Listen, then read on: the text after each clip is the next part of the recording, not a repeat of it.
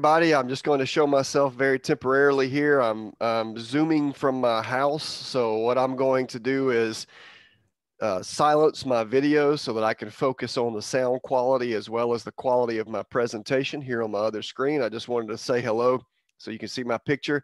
My plan is at the end of this presentation to bring my video back so that you can see me as I attempt to answer your questions.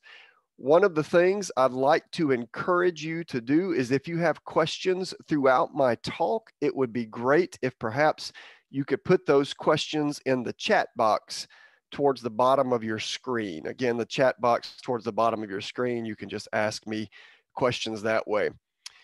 So let me introduce myself. My name is Jamie Ellis. I am a professor at the University of Florida. So that university is, if there is a middle of Florida, we are in the middle of Florida. You know, it's kind of a weird shaped state. It's got a panhandle and then a peninsular part, but we're smack in the middle of Florida. The state of Florida is a very populated state. I think we have nearly 20 million people in our state now. It's a very popular state for retirees. It's also a popular state for internationals to visit. So probably many of you have been here. So the University of Florida is a really good institution in the U.S. I think we're ranked number 6, I believe, at the moment of the hundreds and hundreds of public institutions that we have in the U.S. And I specifically work in the entomology and nematology department. So entomology is the study of insects. Nematology is the study of nematodes. Our entomology department is also really good, and I'm the faculty member there who works with honeybees. And specifically, I work in the honeybee extension and research laboratory. So I was very fortunate enough a few years ago, and I forget how many years now, but I was one of your speakers at the Gormiston Bee School that you have every summer. I brought my second son with me. My wife and I have 4 children, and my second son, Jude, and I were both there and really enjoyed my time. I told my wife that I was going to try to do my best possible talk here this evening, so you might have me back someday. I'm trying to talk her into going with me. But as I get into this talk, again, let me know if you have questions. Put those in the chat box, and it's truly my pleasure to be able to speak with you tonight. I'm excited to join you. I understand that you guys have all just we're locked down again. I hear the weather's not so great there, so I encourage you all to get your favorite bowl of ice cream or perhaps pop you some popcorn and just sit back and watch the American election if you want something to entertain you here over the next few weeks. All right, without further ado, what I would like to do is I would like to talk to you tonight about the task of worker honeybees. And I hope that this title doesn't throw you off and make you think that this is going to be boring. I'm going to do my absolute best to keep your attention. I can't see you. You can't currently see me, but I hope you can see my PowerPoint title slide where it says worker honeybee task. I believe it was advertised as worker honeybees and what they do. So I've given this talk a few times in the past 6 or 8 months on Zoom, and my talk attendees seem to really enjoy it. So let's get started. And if for some reason I go mute or for some reason my video goes out, just let me know and I'll be happy to try to troubleshoot on this end. All right. With that said, let's jump straight into this. You know, I don't want to just spend time talking to you. I want you to learn something from what I'm going to share.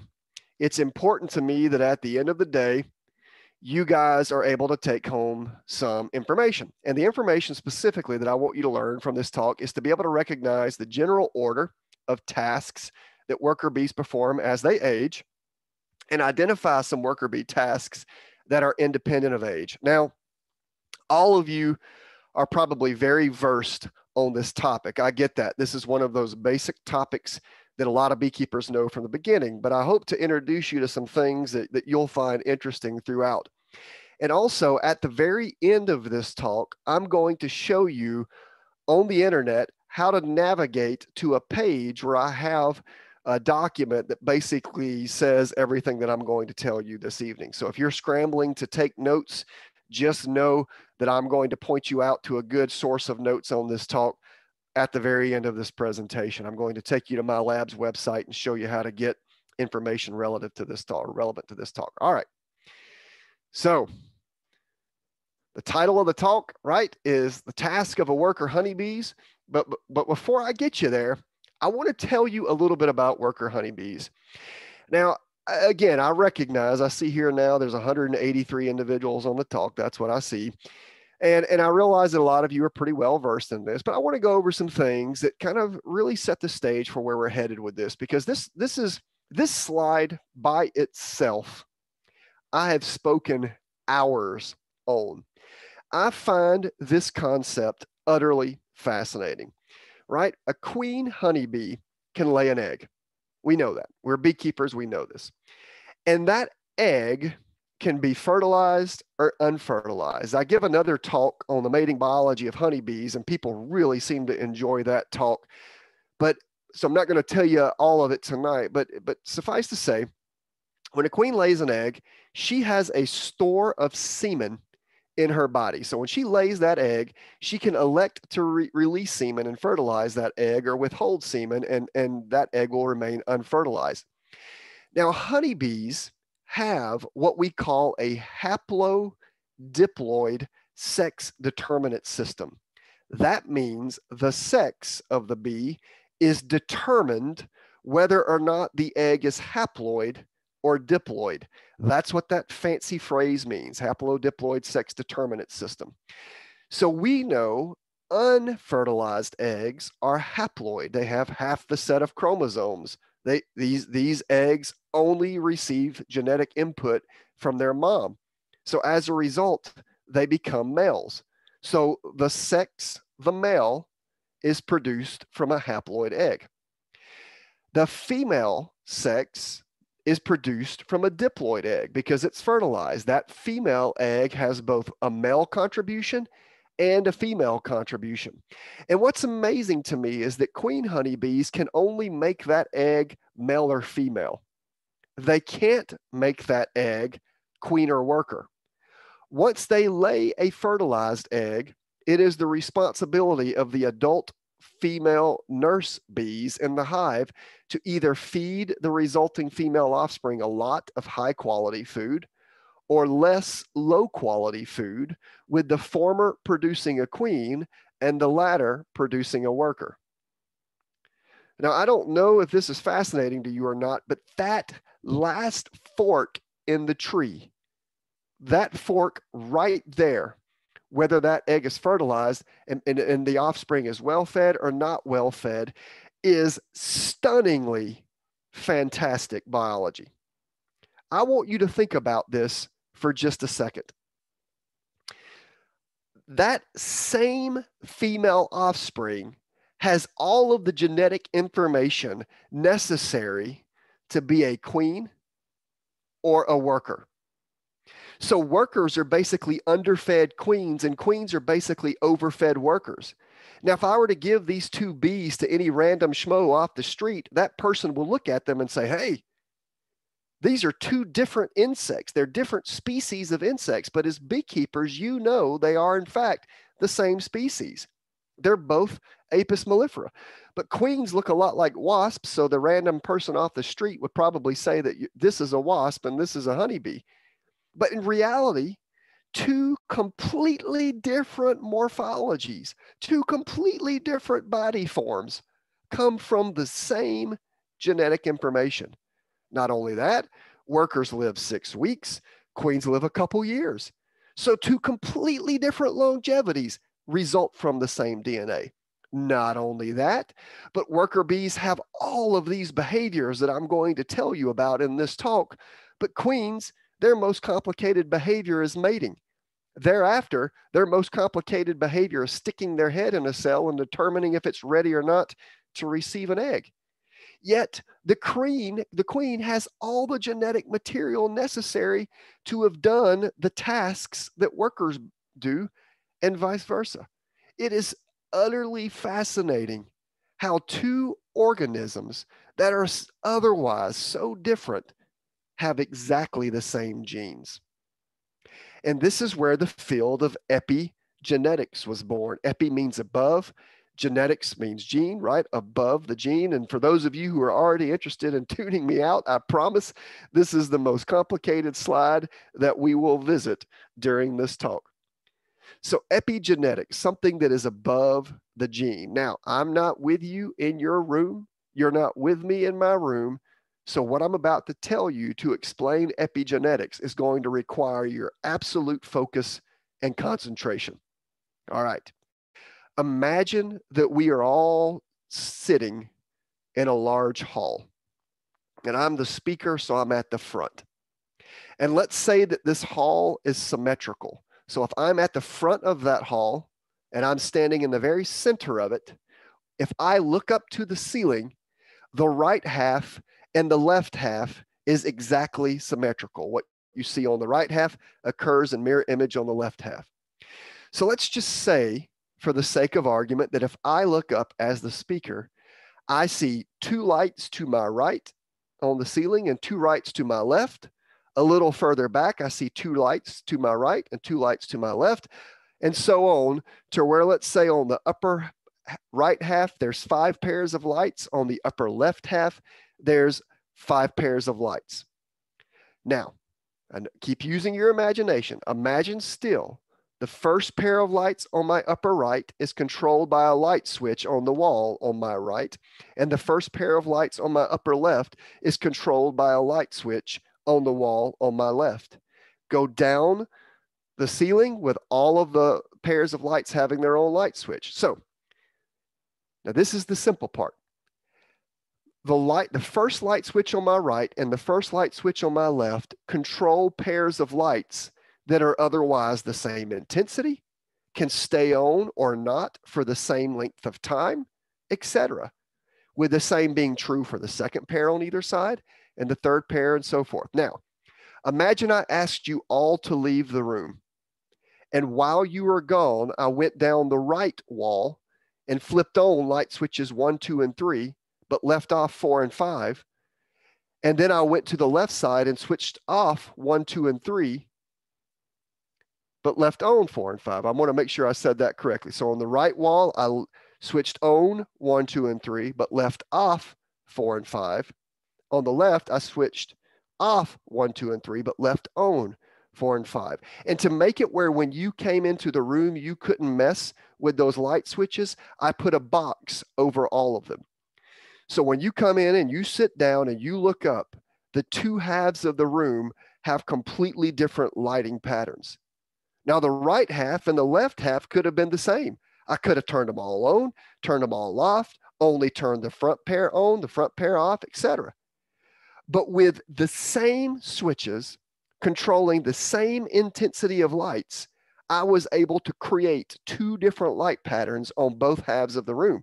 And what's more, because I put boxes on those switches, you can't do anything to stop me. You have just sat through an entire semester of epigenetics, because that's exactly how queens and workers work. They both have the same genes. And what makes the difference between the two bees is not different genes, but it's the turning on and off of the genes that they share. And remember, I told you the word epigenetic. Epi means above. There's something above the gene controlling the expression of that gene. Well, I flipped those switches on or off, and I put a box on those switches, and now you can't manipulate them. That box has locked that gene in expression or not. That box is the something above the gene that is controlling the expression of that gene. So when worker bees or queen bees are young and they're all the same female larva, the diet that they are fed starts controlling what genes are turned on and off, and there's tags placed on those genes that render them on or off. So with the same DNA, you create 2 completely different organisms. Absolutely, stunningly fascinating. People who are studying the biology of aging use honeybees as a model, since some genes create an organism that lives 6 weeks and other genes create an organism that lives years. Or some genes give an organism the ability to produce wax, but some genes stop an organism from producing wax, and on and on and on. I could go on for days about this concept. But the best way that I've learned to explain it is using lights in an auditorium where both halves of the room could be lit the same, but they're not because different patterns of switches are turned on and off. So now you know everything you need to know about epigenetics. And born out of this fork in the road is the worker honeybee. So let's look at how this works. So the queen lays an egg. Out of that egg comes young larvae. Those young larvae are fed brood food for X number of days of their lives. Once they have finished eating, the worker bees will cap over their cells. The larva will stand up in those cells and become what we call prepupae. Then their bodies will start to differentiate and you start getting pupae. And then, of course, if it's a worker honeybee, 21 days later, you get the emergence as an adult bee. Now, I've been a beekeeper for 31 years, and nearly everything I've ever learned about honeybees fascinates me. But it's incredibly fascinating to me that you can go from an egg to an adult bee while passing through a worm stage in 21 days. And everything that needs to be in that bee is prepackaged in that bee to make her contribute to the successful growth and function of a colony. Now, we almost always talk about bees once they emerge from their cells, but their development is a thing of beauty as well. I don't have time to go into much detail about this with you, but I like to use a boring old table to explain it. Honeybees are insects, and all insects as they grow have to shed their skin. Their exoskeleton cannot grow with them. So most people don't know that as a worker honeybee grows, she sheds her skin. The reason you don't see it when they are adult bees is adult insects do not shed their skin. The last shedding of their skin is what produces the adult, and they never shed again. Now, in science, that shedding of the exoskeleton is called molting. I believe Americans spell it M-O-L-T, and the rest of the world spells it M-O-U-L-T. And while that worker honeybee is developing, she goes through a few molts. She sheds her skin multiple times. So I created this table to help you understand it. And in this table, the life stage in column A undergoes the developmental activity in column B to become the life stage in column C. So out of the egg, a larva emerges, and you get what we call the first instar larva. The word instar simply means period of development between molts. So the first instar larva molts the first time to become a second instar larva. The second instar larva grows and molts to become a third instar larva. The third instar larva molts to become a fourth. The fourth molt, the fourth larval molt happens under a capped cell when the bee becomes a prepupa. The fifth molt happens under a capped cell, at which point that worker becomes a pupa.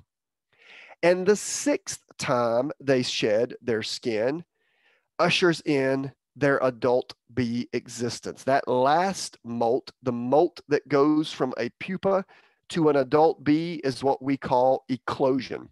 And believe it or not, worker bees are adults about a day and a half before they emerge from their cells.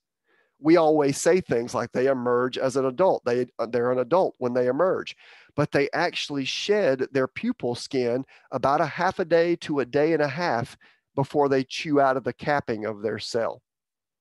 All right. Now, here's the real part of the presentation. Here's what I was really brought on to talk to you about. All of that was, where do worker honeybees come from? This is, what do worker honeybees do? I worked with a student to make sure that we have high quality images to show you in this presentation from this point forward. it was very important to me that if I was going to give talks about bees, that we have really stunningly good images. So that PhD student's name was Mike Bentley. I hope you enjoy the pictures that you see from henceforth. All right, here we go.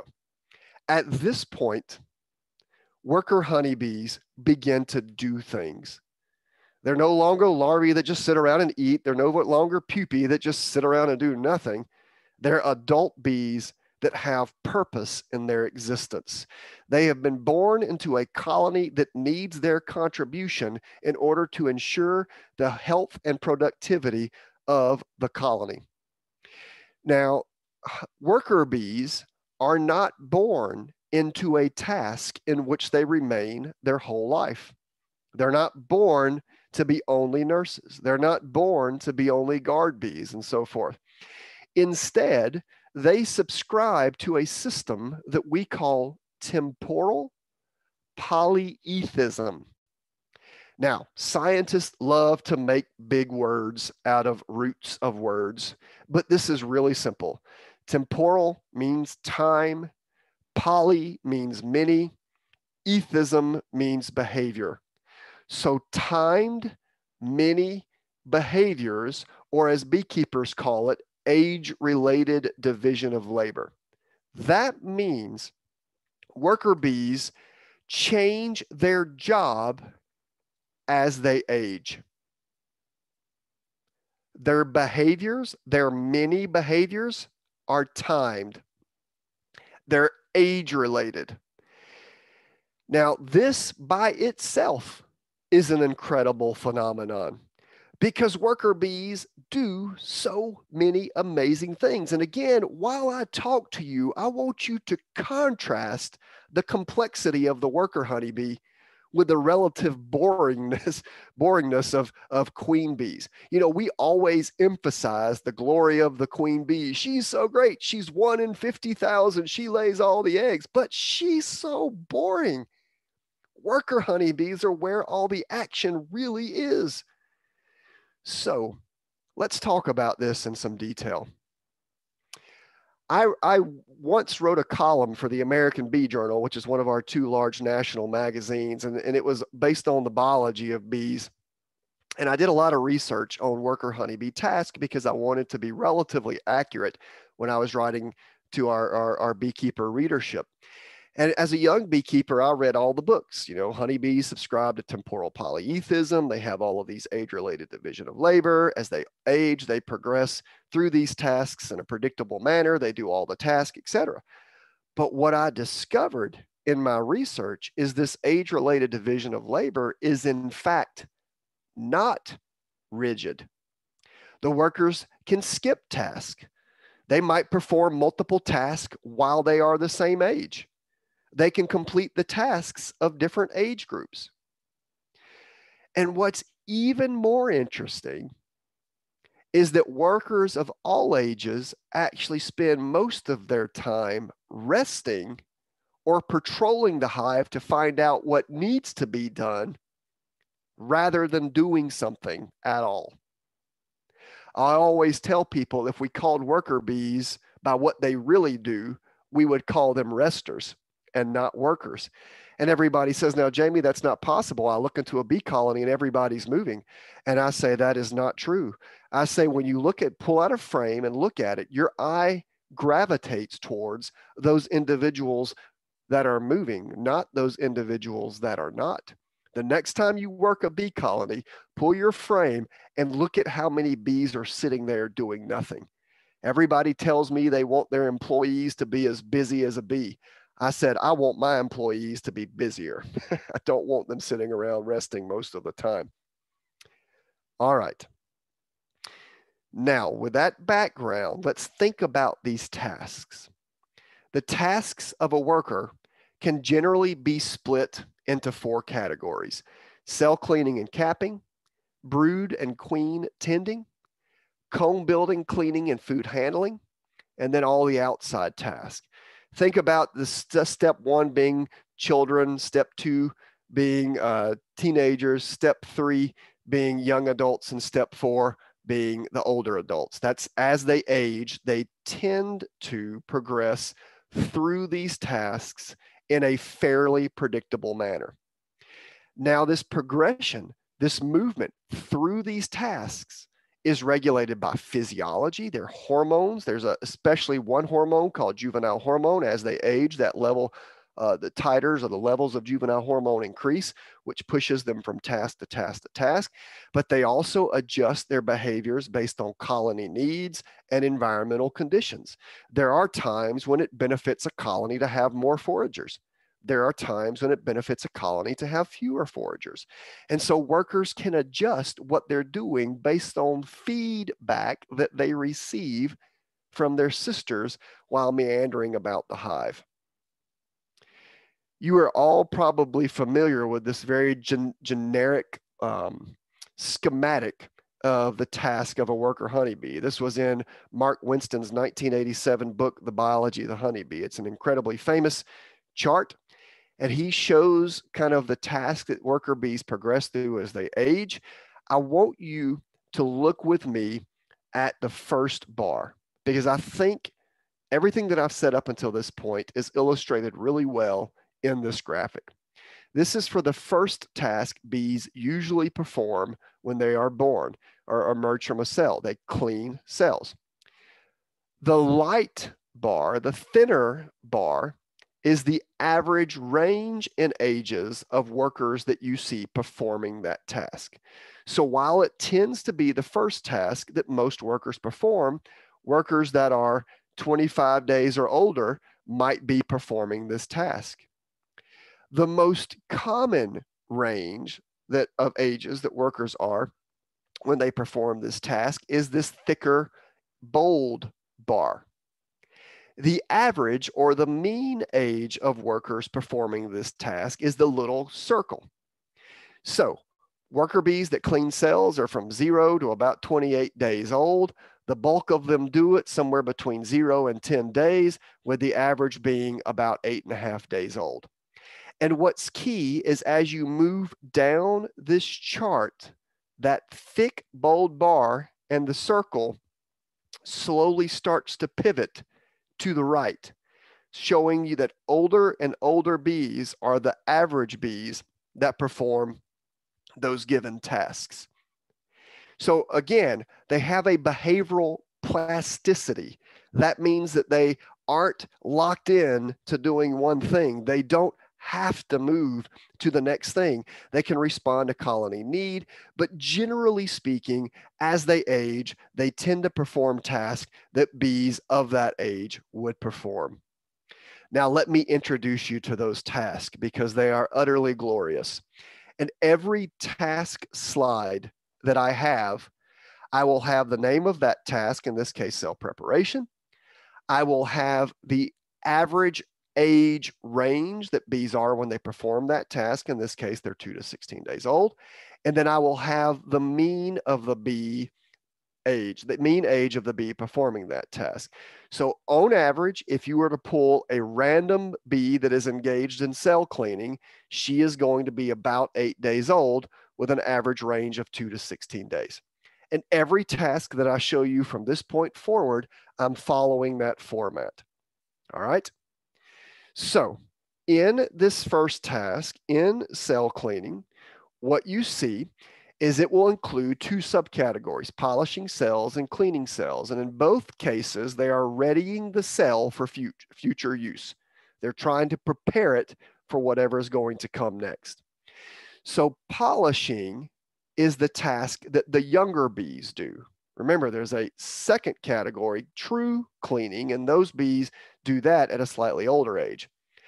Polishing the cell means the worker bees will go to the back of that cell and go from back to front, removing any leftover debris from previous cell occupants. Now remember, I told you that a developing worker bee sheds her skin 6 times. She also defecates. There's also other debris in that cell. These things, these pupal cocoons, the excretia, the old leftover skins, all of that's removed, and these workers will begin to patch the walls of the cell with wax. So they're preparing that cell for more eggs or pollen or nectar or what have you. Then you get bees that are 3 to 10 days old, an average of 8 days, and they are the ones that just are old enough to start capping cells. Now, worker bees' glands, wax glands, generally are not developed enough for them to be able to produce copious amounts of wax right when they emerge from their cell. But about 3 to 10 days old, the wax glands are just developed enough where they can start secreting small amounts of wax. And they will use these small amounts of wax to cap honey and brood cells. Capping a cell can take 20 minutes to 6 hours. Look at this bee here capping the cell. You can see it closing the cell right here. Beautiful, beautiful, beautiful image. I just got a comment even in the chat that the pictures are fantastic. Let me tell you, my favorite pictures are yet to come. I can't wait to show you some of these images. All right.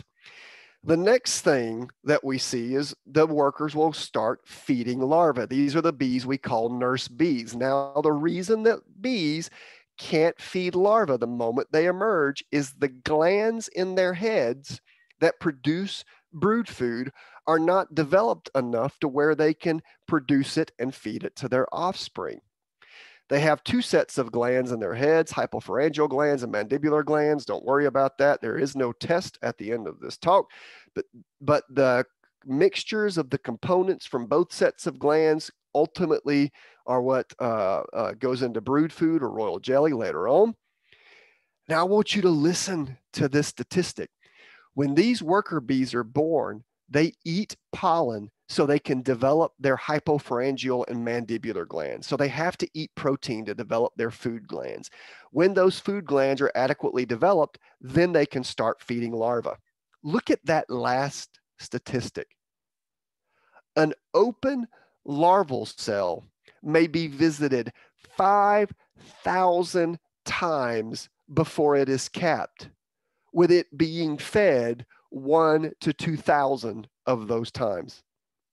100+ times a day, a larva is fed. Incredible the amount of attention each individual larva receives. Can you imagine being the graduate student who had to count all of those visits to the larva? But it's fascinating what bees do. All right. Then when they age a little bit, when they're in 3 to 14 day old age range, about a mean of 11 days, they start tending the queen. We call this her retinue.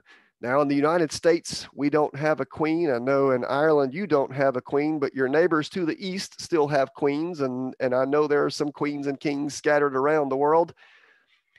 But in this case, the queen demands the attention of everyone around her. And all of those worker bees are the bees that are roughly in this age cohort, and they are licking the queen, they are feeding the queen, they are antenating the queen, they are cleaning the queen. And as they lick the queen, they're collecting her pheromones, and then they will turn around and feed one another, and that will distribute the queen's pheromones throughout the nest. That's why the worker bees in the uppermost box can know that they have a queen, because the distribution of her pheromones is being passed from this initial cohort of individuals who's licking the queen and then turning around and passing that pheromone on to the next row of bees, who in turn pass it to the next row, and so forth. I love that word retinue, that circle of worker bees that collect around the queen and tend her. Next are the honey producer bees. This was one of my favorite tasks that I wasn't really aware of when I was doing a lot of research to develop this presentation, as well as the corresponding article to which I'll reference you later in this talk. So, I was under the erroneous belief that when a worker laden with nectar flies back from the field and returns to the hive, she goes in the entrance of that nest and has to run to where the honey is stored, spit that nectar into cells, run all the way back down to the nest entrance and start again. But that's not the case. That's not the case. In fact, this cohort of worker bees is waiting at the nest entrance for the foragers to return. Imagine flying into Dublin, Right when your plane lands and pulls up to the gate, all of these little vehicles come to your airplane, right, to offload the luggage and try to get your luggage to the conveyor belt before you get to the conveyor belt. Of course, nobody is able to do that, but that's in theory how it should work. Well, that's exactly what this cohort of worker bees do. They wait at the nest entrance for workers to come in heavily laden with nectar. They collect that nectar from those foragers so the foragers can in turn go right back out. And these workers then take that nectar and deposit it into cells further in the nest. But before they do that, they do something I had never heard of until about 5 years ago. They have to start the evaporation of that nectar to convert it to honey. And I always knew that bees will stand at the nest entrance and fan their wings and circulate air through the nest to dry off the nectar. But I didn't know this cohort of bees starts that process by blowing nectar bubbles. They'll spit out the nectar and suck it in, and spit it out and suck it in. And they'll do this over and over and over for about 20 minutes. And during that time, they're adding enzymes and they're actively dehydrating the nectar. And then they spit it up into the cells and let the ventilator bees dry it off from there. They then return back to the nest entrance and wait to offload the incoming foragers. Now, somewhere in the neighborhood of 11 to 15 days old, about a mean of 14 days, you graduate to becoming a debris cleaner. These bees are the ones that will remove spoiled pollen, wax, dead brood, dead adult bees. They're the ones who also carry off their dead, right? To borrow a phrase from Monty Python and the Holy Grail. They will grab those dead adult worker bees and carry them off. We often call these the undertaker bees. This is the same cohort of bees that exhibits hygienic behavior. These are the ones who can detect Varroa or American foul brood or chalk brood, etc., in cells, uncap cells, and remove the diseased or dying individual from the nest. So this is a very important cohort of bees. They help with nest disease and pest management. Next, we get the pollen handlers. Now, remember back to the nectar handlers.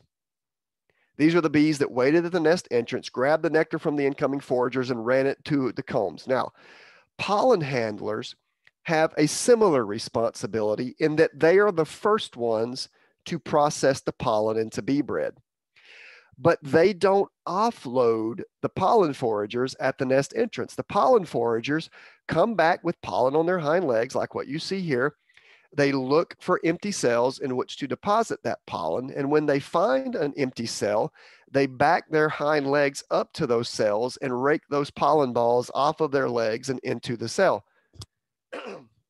At that point, the pollen handlers then go and moisten all of that pollen with nectar. They start packing that pollen into cells, and they start the conversion of that pollen over to bee bread. So they don't take it to the cells. They manipulate it once it's at the cells. And that's what distinguishes them from the nectar handlers. Then you get the bees that are comb builders. When bees are 12 to 23 days old, about an average of 16 days, their wax glands have matured sufficiently to where they can produce copious amounts of wax. We didn't take this first image. We have permission to use it, but you can see this bee has stuck her rear end up in the air, and all of these wax scales are falling off the underside of her belly. She'll then take her mandibles, grab those wax cells and fashion them, those wax scales, and fashion them into the cells with which you and I are familiar, in which they raise their young, in which they store their pollen, in which they deposit their nectar, and so forth.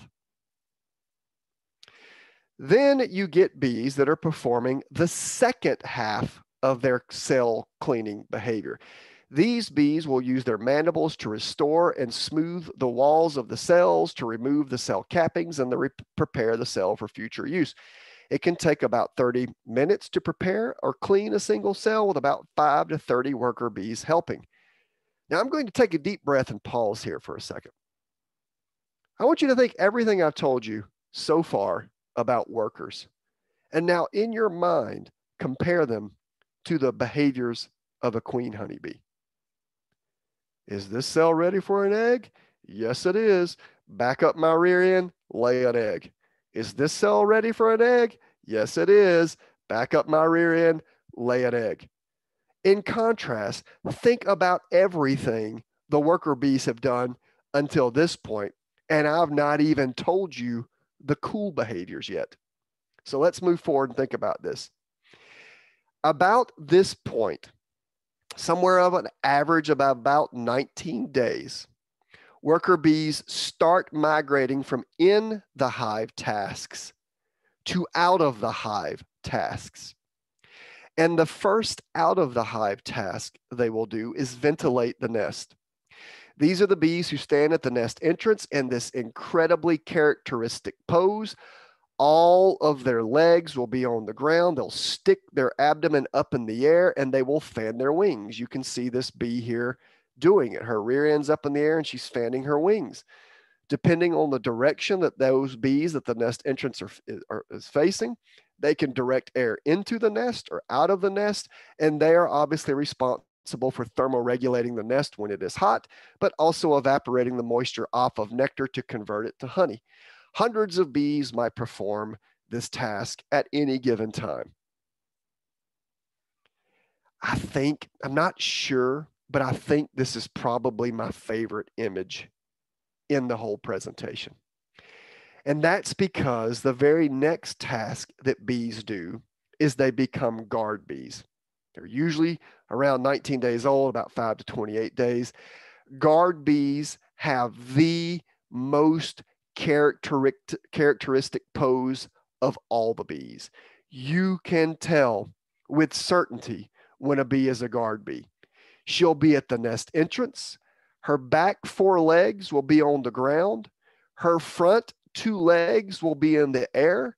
Her mandibles will be open. Her antenna will be rigid. It's almost like she's saying, come on, sucker, I'm ready to take you on, right? Look at her.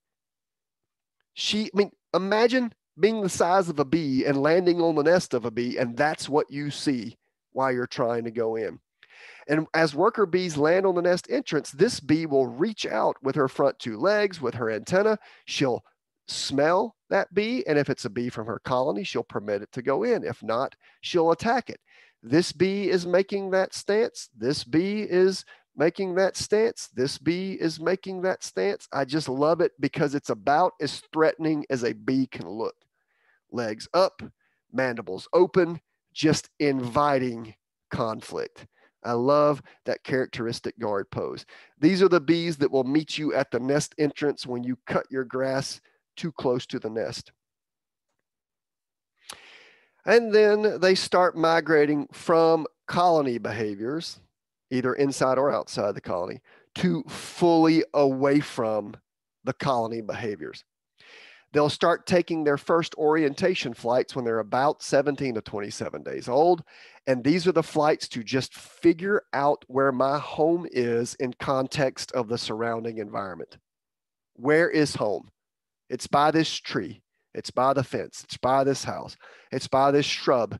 Where is my home in context? Because remember, this bee now is going to fly, many miles, maybe 2, 3, 4, 5 miles or up to 8 kilometers away from its nest. So it's got to go away and be able to find its way back.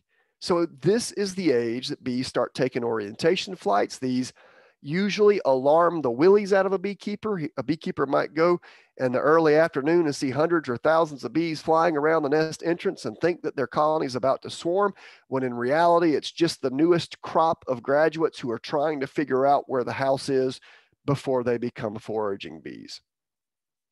Which leads me to the last of the structured behaviors that we see worker bees do, and that's foraging. This is the job that will kill the worker honeybee if she makes it this far.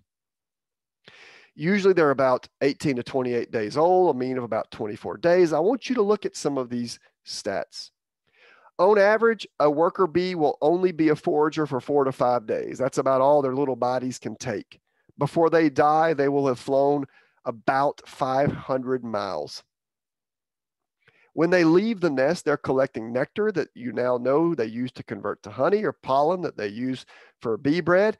They might collect water, which I love this image from Mike Bentley. What do you think about this? He caught a bee collecting water on a thin film of water, so you can see the mirrored image of the bee in the water. I love this image. So it's collecting water to take back to the nest for thermoregulation purposes. And then the fourth thing that bees collect when they're away from the hive, they collect tree saps and rosins, which they convert to what we beekeepers affectionately call propolis. Now, these are the behaviors that they introduce you to in that structured schematic that I showed you earlier. But there's a lot of other things that worker bees do that don't always fit so nicely into that structure. For example, worker bees will beard when it's really hot outside and your colony is strong and the nest is congested and it's a summer evening late. In order to keep the nest temperatures cooler, the bees might cluster on the nest entrance at nighttime to keep from overheating in that nest and overheating the brood.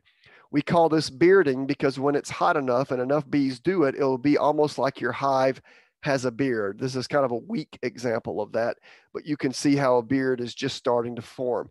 Every summer in Florida, I get emails and phone calls from panicked beekeepers who are worried that their bees are doing something out of the ordinary when it's really just bearding. Worker honeybees are also able to thermoregulate.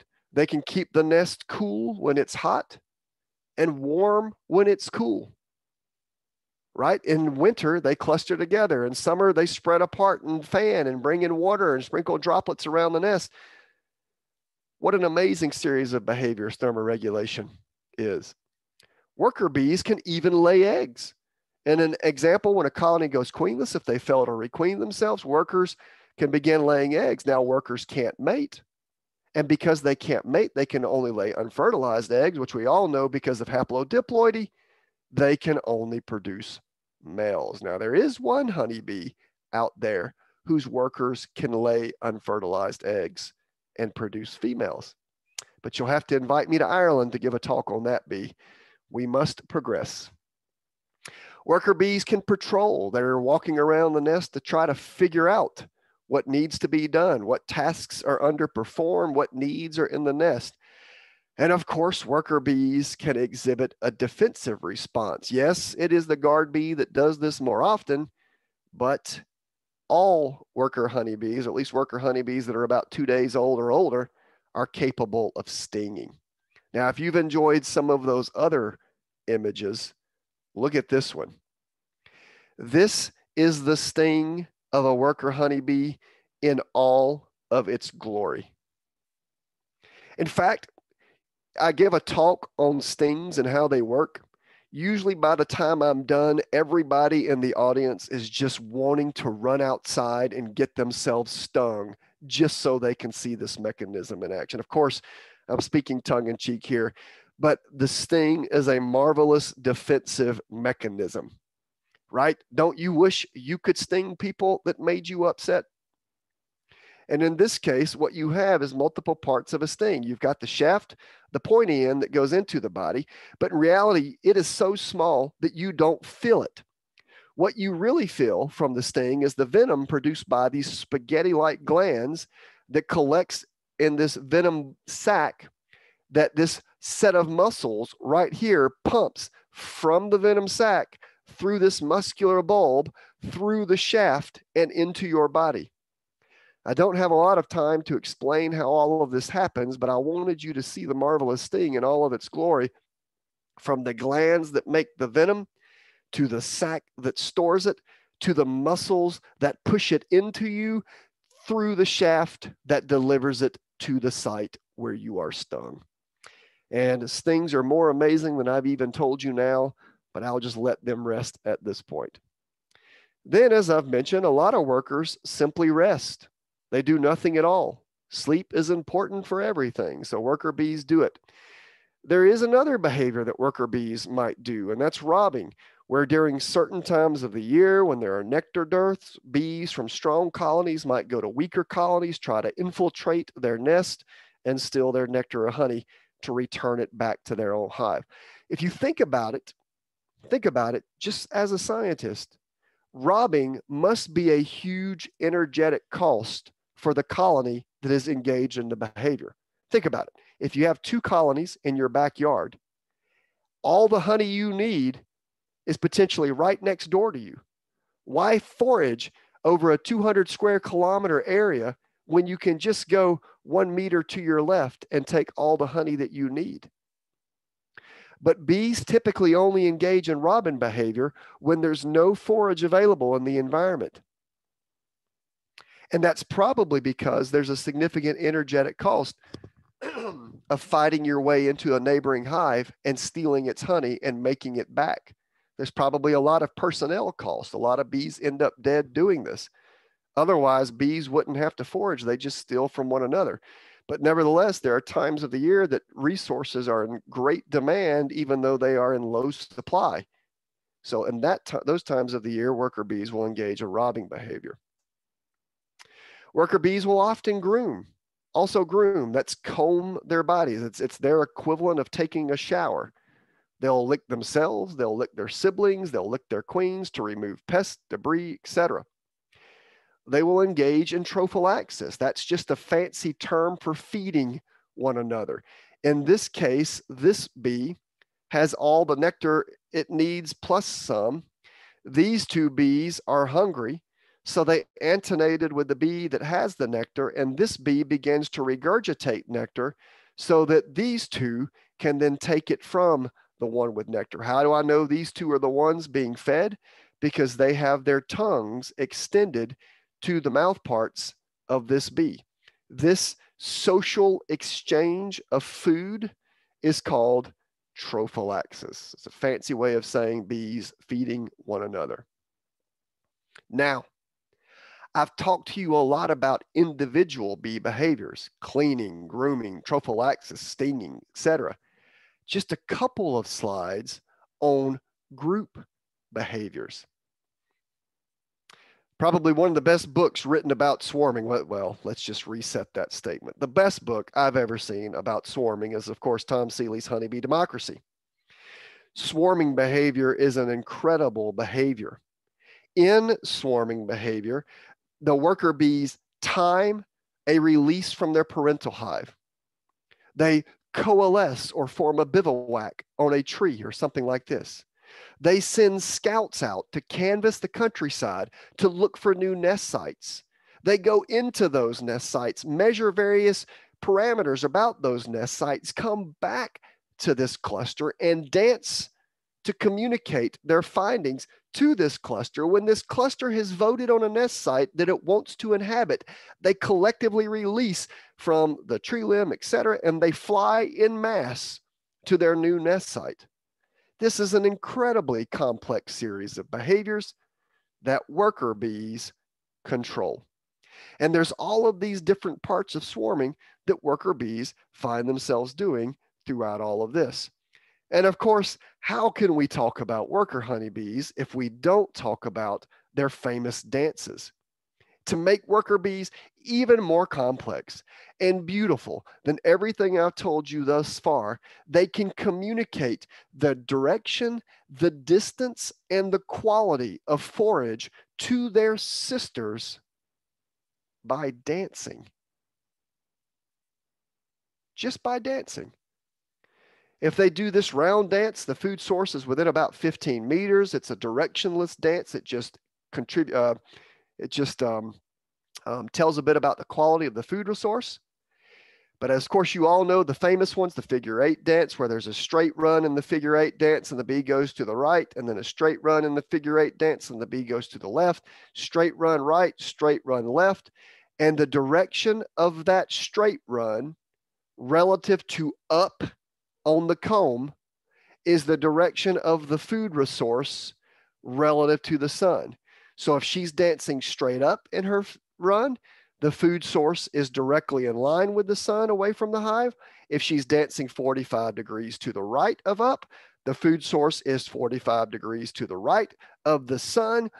Not only can bees dance to communicate this, bees can watch these dances and receive that information. What's even crazier is, let's say, for the sake of argument, that a bee has gone out and flown, a few kilometers away and foraged, and she flies a few kilometers back. Let's just say it takes her 15 minutes to get back to the hive. By the time she offloads her nectar and begins to dance, let's just say it's 20 minutes. So if she's using the sun to orient to that food source, she's dancing for a food source. The earth has spun in those 20 minutes. The sun is no longer at the same angle to the food that it was 20 minutes ago. But she's able to compensate for that in her dance. The bees watching the dance, who then, if they receive the information as early as they can, are flying to a food source that's no longer at the same angle, because the sun, the earth is turned, so it's given the appearance that the sun has moved 20 more minutes, and the bee interpreting that dance can calculate that distance change. And they use the sun to orient, but what happens on cloudy days when there is no sun to see?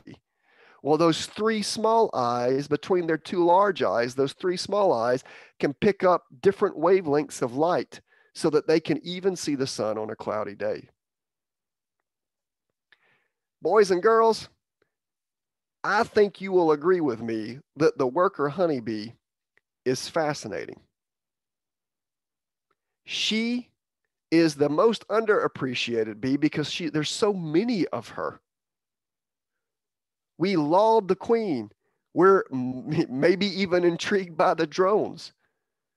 But the worker honeybees are the ones that are just stunningly diverse in their behavior, their activity, their intent, their purpose, and what's more, every one of them could have been a queen. I hope you've enjoyed my talk on worker honeybee behaviors. What I'd like you to do, I'm going to speak for about 5 more minutes before I invite questions from the audience. What I'd like to do is just hunker down on this slide for just a few minutes, because what I'd love you to do is take a screenshot of this slide or use your camera and take a picture of this slide, because I would invite you, every one of you, to follow my lab on Twitter, Instagram, or Facebook at UF Honeybee Lab. You can find me and my team at UF Honeybee Lab. Here's my lab web address. I'm going to show you how to find that in a moment. Here's my email address. If you have questions, comments, queries, conundrums, or quandaries, you can email me and I will do my best to help you. So again, try to take a quick screenshot of this. I'm going to take it down in about 10 seconds because I want to show you how to find the document that I referred you to earlier. That's basically a summary of everything I've told you. So for about 5 more seconds, I'll leave this up. Alrighty-o, I'm taking it down, and what I'm going to do instead is bring up a Google page. If you cannot see my search engine that says Google, if the host will let me know, that way I'll make sure that you're all seeing what I'm seeing.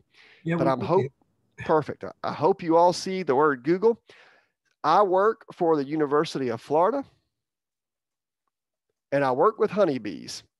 So if you Google University of Florida honeybees, again, if you Google University of Florida honeybees and press enter, the very first option that you are going to get is going to be my lab, the Honeybee Research and Extension Lab. But it's easy enough to just remember I work for the University of Florida honeybees. Click on that link and you'll go to my lab's page. Before I go any further, I want to tell you specifically how to find that document. I'm going to scroll down to the button that says Beekeeper Resources. Beekeeper Resources. So I click on Beekeeper Resources. The topic that I just gave you on honeybee behaviors is a topic in the subject honeybee biology. So if you click on honeybee biology, you will see a lot of documents that I have written on honeybee biology. The one that's relevant to this talk is Tasks of a Worker Honeybee. Basically, everything I just showed you, and including a lot of those images, is summarized in that document. You can see a lot of other things that I mentioned here: mating biology, thermoregulation, and the dance language, the staying superorganism concept, etc. But again, the summary of my talk is here: tasks of a worker honeybee. What I'd like to do is go back and tell you that's not all we offer on our website. We have all kinds of documents, videos, etc., on all types of topics and subjects on beekeeping.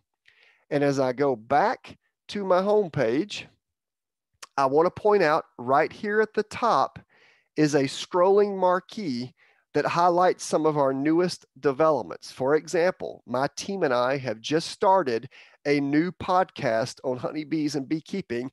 We call it Two Bees in a Podcast. So, Two Bees in a Podcast. If you click on Two Bees in a Podcast, you'll see every episode that we've released so far this year. I know you might think, since I am in Florida and working in Florida, that it's going to be very US centric, but it's not. We interview beekeepers and bee scientists from all over the world about bee topics that are relevant to beekeepers all over the world. We already have listeners from 50 plus countries all over the world. So we believe, and we're getting really good feedback, and it's free. So all of you can listen to podcasts. You can find them on our website. Every podcast has 2 segments, usually one where I'm talking about management with my co-host, and usually a second where we're interviewing. And the third segment, we answer questions submitted by our audience. So on our Twitter account or Facebook account or Instagram account, you can submit questions that will become the questions that we answer at the end of our podcast episodes. So if you look and are curious about what episodes we have so far, you can listen, you can see the Q&A, you can see who we interviewed, and you can see additional notes and resources relative to the topic that we were talking about at the end. So for example, the very last one we had is very relevant to you because we interviewed Dr. Ashley Mortensen from New Zealand. She was talking about drone congregation areas.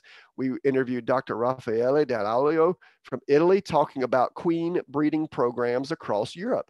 So all of our episodes, we try to put something in there for everybody. So again, there's all of that. And I know I don't want to spend too much time boring you with these resources, but we also have an online educational program that we call our Master Beekeeper program. And our Master Beekeeper program, we believe, is the most structured online beekeeping educational program on planet Earth. By the time we are finished, we've got 2 levels up online completely. By the time we are finished, there will be over 200 different lectures on all things honeybees, with no 2 lectures being the same. So every topic we could think of about honeybees, we worked with professional adult online education specialists to develop a Master Beekeeper program with 4 levels that's got dozens of modules, hundreds of lectures, supplementary material, videos, all kinds of information that anybody on planet Earth can take. A lot of people don't like to access our information through the Master Beekeeper program because they don't want that kind of formal, structured system where we have expectations. And we are currently repackaging all of our modules and providing access to individual modules. Perhaps you don't want to go through the Master Beekeeper program. You only want information on Varroa. So you will be able to access just our lectures on Varroa. Perhaps you don't want to go through the Master Beekeeper program. You're only interested in honeybee biology. We'll have all of our lectures from honeybee biology topics across all 4 levels of our program squeezed into one module that will, outside of the Master Beekeeper program, be available to beekeepers around the world. So to find out about all of these things and then so much more, follow us on all our Twitter, Instagram, and Facebook accounts. Visit our website as frequently as you like. And at this point, what I'm going to do is I'm going to put back up the last slide that I showed you. And now I'm going to attempt to answer some of your questions. All right. If you have questions, Drop them in the chat box. I'm going to try to keep up with all of this because they're really starting to roll in now. All right, is queen pheromone airborne or only passed from bee to bee? It is both volatile and topical. So they can pass it by touching it and moving it around and by smelling it with their antenna. So it is both volatile and topical. Let's see here. Do all social insects, for example, ants, follow the temporal polyethism model? Great question. The answer is no. There are some, in fact, honeybees are kind of the exception. Most social insects will have individuals who are kind of born into that task. They're soldier ants or ants that take care of the babies, and that's all they do. What I will tell you that's really interesting, though, is that remember, so they don't all engage in temporal polyethism. I kind of just answered that quickly. Honeybees do, but many other social insects don't. All right. With that said, honeybees belong to, they're bees. Bees belong to the order of insects called Hymenoptera. That's Greek. Hymen means membrane. Optera means wings, so membranous wings. All Hymenoptera have a haplodiploid sex determinate system. So all bee, wasp, and ant males are haploid. All bee, wasp, and ant females are diploid. So all bee, wasp, and ants have haploid diploid sex determinate systems, but they don't all engage in temporal polyethism. All right. Let's see here. I don't see any other questions. You guys are making it easy. The questions are in the Q&A block. Okay, that's the problem. I'm seeing in the chat box and not the Q&A. Okay. There we go. All right. I've got a Q&A and a chat box, and so I was seeing them in the chat. Perfect. What do the youngest bees do with the pupal skins and excretia? They remove it from the hive, but there's no doubt a little bit of cannibalism that happens with it, because but for the most part, it's thrown out of the hive. All right. I often see small groups. Let's see here. I often see small groups or pairs of bees on the outside of the hive or nest entrance touching or gathering around each other. Is this grooming behavior? Good question. If they are touching one another and licking one another, then it's grooming behavior. But a lot of people, what they're seeing at the nest entrance is a behavior that I failed to put in this presentation that now 2 people have pointed out to me, and I need to retroactively do this. And it's a behavior called washboarding, where bees stand on the nest entrance and they're kind of their back 4 legs are anchored on the face of the hive, and they kind of rock back and forth while they use their antenna and front pair of legs to kind of touch the hive. And a lot of people think that they were cleaning hives, and there's been huge debates on what washboarding is. But now, again, it's still up in the air, but now some of the best evidence suggests that it's spreading the colony's odor on the entrance to the nest to make it easier for subsequent workers to find it. All right. My dad lives in southern Georgia near Brunswick. Could you recommend a reputable nuke producer or queen breeder in the region? Local bees are best, right? Well, it's interesting that your dad lives in southern Georgia near Brunswick. I am from Georgia myself. That's why I've got such a thick southern accent. If you email me behind the scenes, I'll point you in the right direction from some of the local queen and nuke producers in the area, because there's a lot in that area. So good question. It's neat to see that one of your parents lives in the state from which I hail.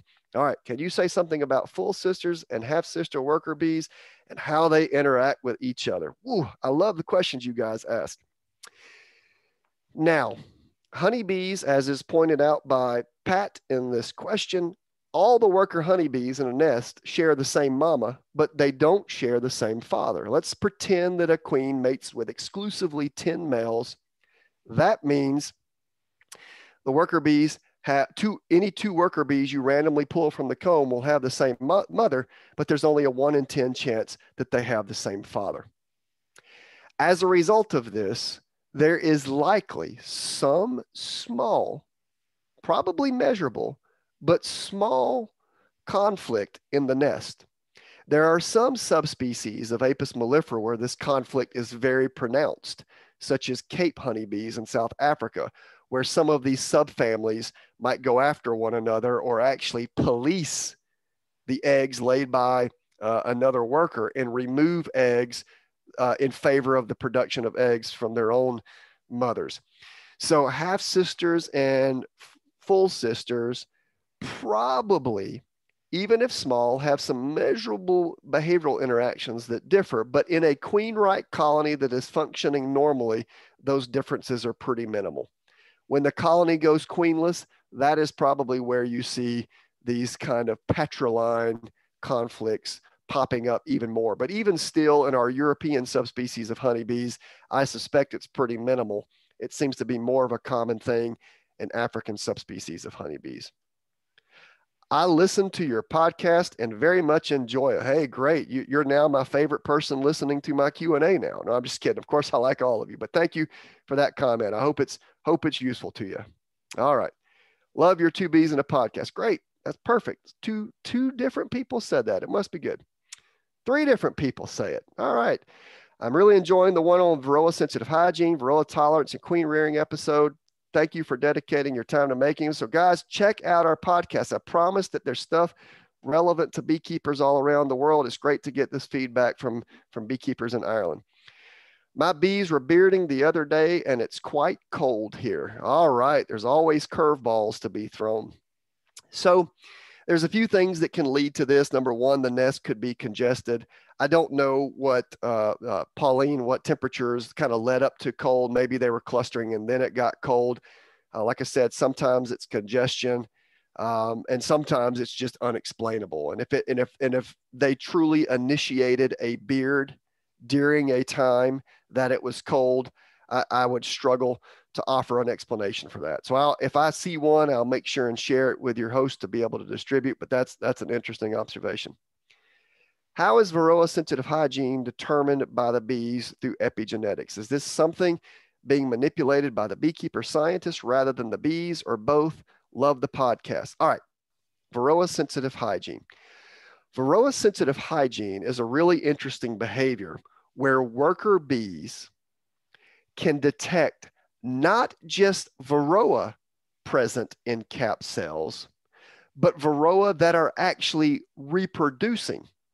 Think about it. It's energetically more beneficial for them only to uncap and address reproducing Varroa, because those are the ones that can cause the most damage.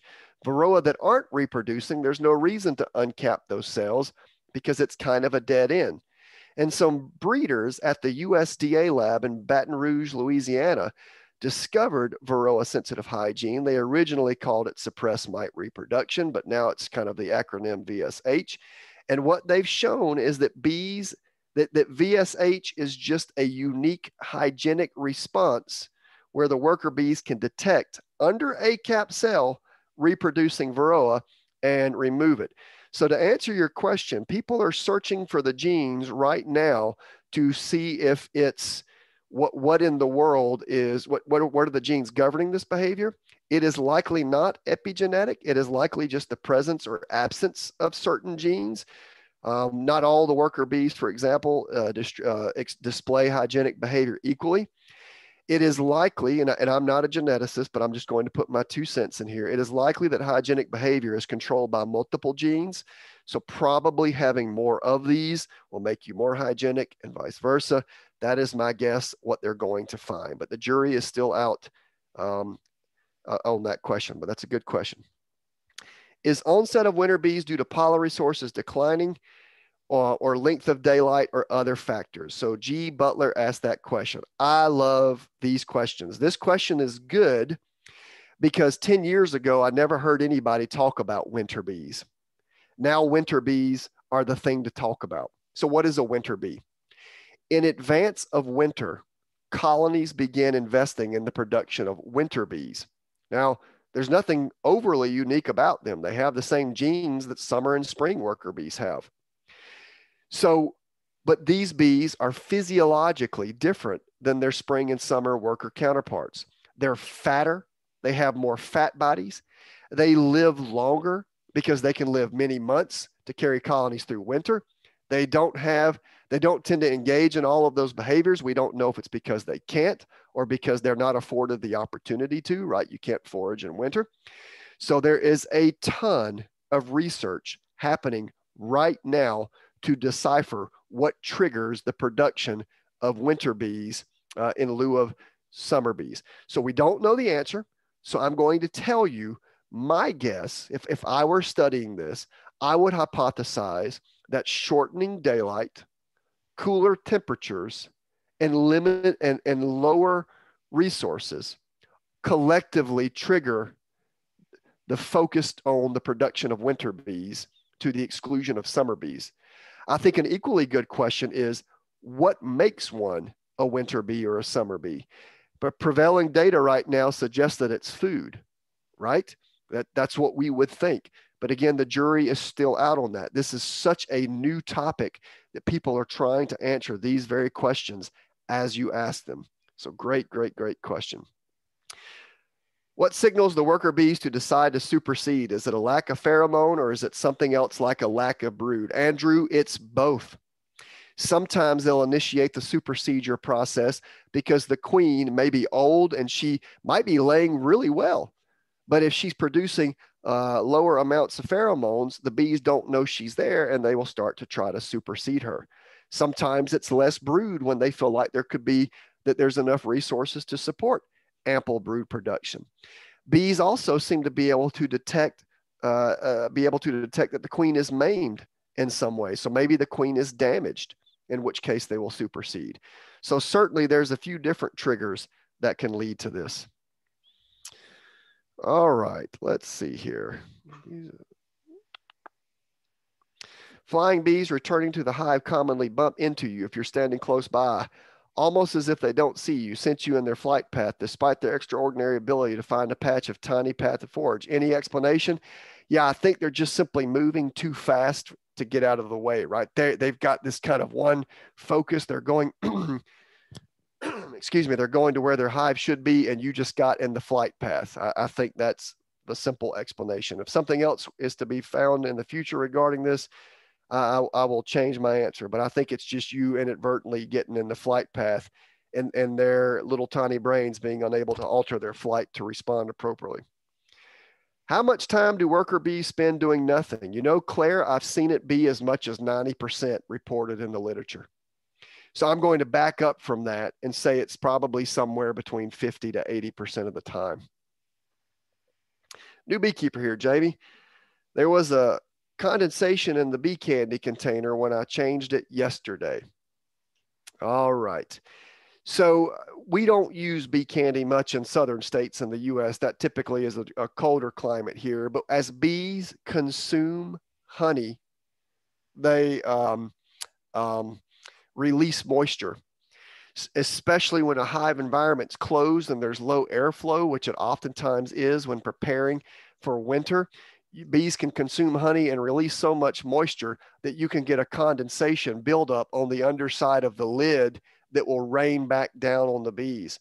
So if you're getting condensation on bee candy, a lot of it has to do with just insufficient ventilation and the moisture that bees are producing as they consume honey.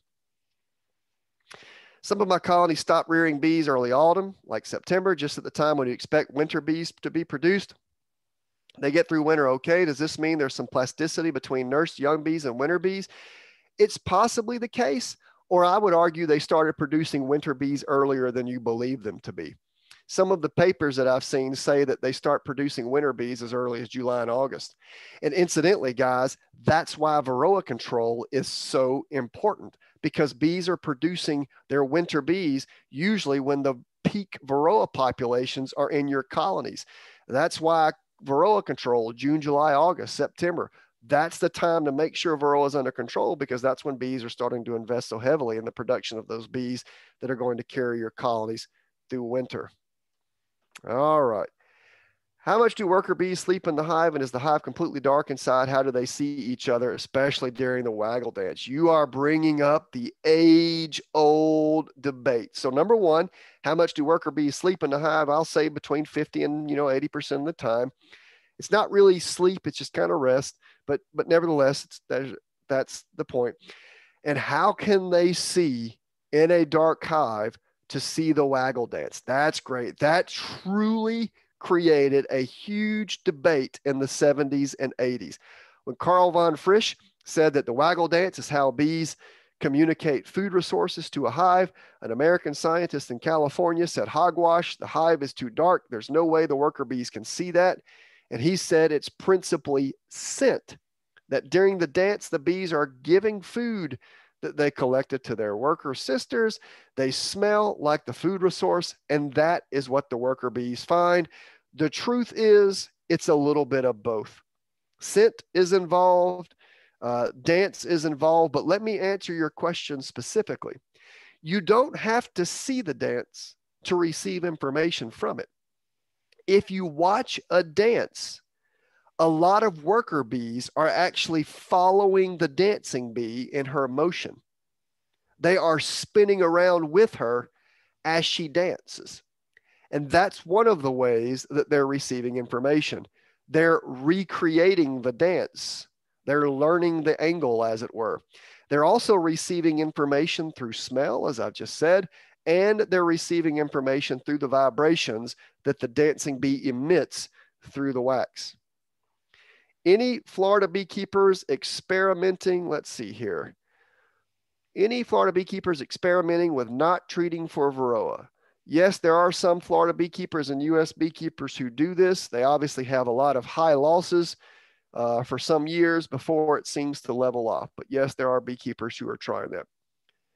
But have I heard anything about natural Varroa treatments? So, I'm not sure what you mean by that question, so I'm going to go off on a few tangents. If you mean natural Varroa treatments in things like botanical extracts like eucalyptol or thymol or menthol or camphor, I would say I know a lot about that. If you mean natural in the sense that behaviors that bees engaged in to limit Varroa populations, I know a bit about that. If you are talking about things that bees may collect themselves in an effort to fight Varroa, I know a teeny little bit about that. So usually when people say natural treatments, they basically mean not the synthetic pesticides, usually the botanical extracts. And so what I usually encourage people to do is use products that exist. There are a lot of products that use essential oils that have been registered and tested. A lot of these are safe for bees and useful against Varroa. Does air pollution have an effect on the orientation of the honeybee? I do not know the answer to that question. My guess is yes, if it's significant, but I'm not aware of any studies looking at that. That's cool. I wonder if a lower sun helps signal winter brood production. Hey, great question, Isaac. My guess is that there's a handful of factors that collectively contribute to that, and I wouldn't be surprised at all if a lowering sun, shorter days, etc., collectively contribute to that. All right. Let's see here. Does Apis, I tell you what, this will be my last question. That way we can, I can let you guys go and you can have your nice evenings. And, but this is a good question to end on. Let's see here. From Northern Ireland, does Apis mellifera scutellata cause a problem in Florida? All right. So let me answer that question for you guys. So there is one honeybee, right? There's one honeybee whose natural distribution is outside of Asia. So just for fun, I'm going to tell you that there's 9 species of honeybees on planet Earth. They're the giant honeybees, Apis laboriosa and Apis dorsata. There's the dwarf honeybees, Apis andreniformis and Apis florea. And then there's the 5 cavity nesting bees, Apis cerata, Apis kashevnikovi, Apis nuluensis, Apis nigricincta, and everybody's favorite Apis mellifera. So Apis mellifera, that's the bee you guys have. That's the bees we have. That bee is naturally distributed in Europe, the Middle East, and Africa, maybe even in Western Asia. That bee has different races, just like there are different races of humans. There are different races of Apis mellifera. And one of those races, Apis mellifera scutellata, that is the bee from Africa brought to South America in the 1950s. It is the bee affectionately known as the African bee or what the press calls the killer bee. This bee is present throughout South America, Central America, and now the southwestern US. It is also present in the southern half of the state of Florida.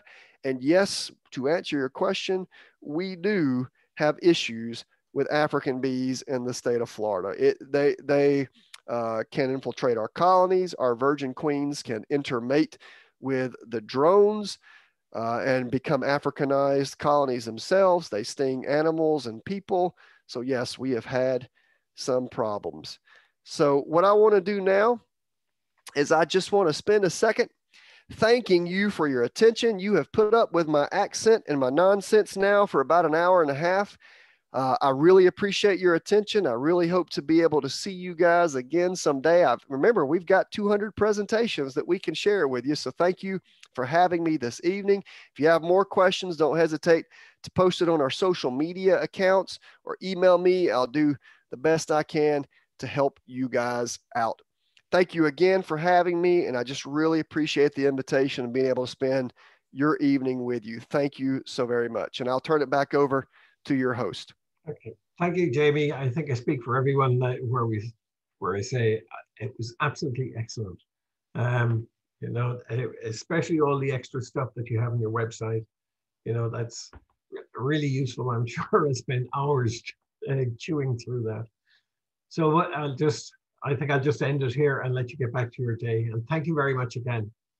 And hopefully we'll see you again here. Thank you, everyone. You all take care. Happy beekeeping. Bye-bye.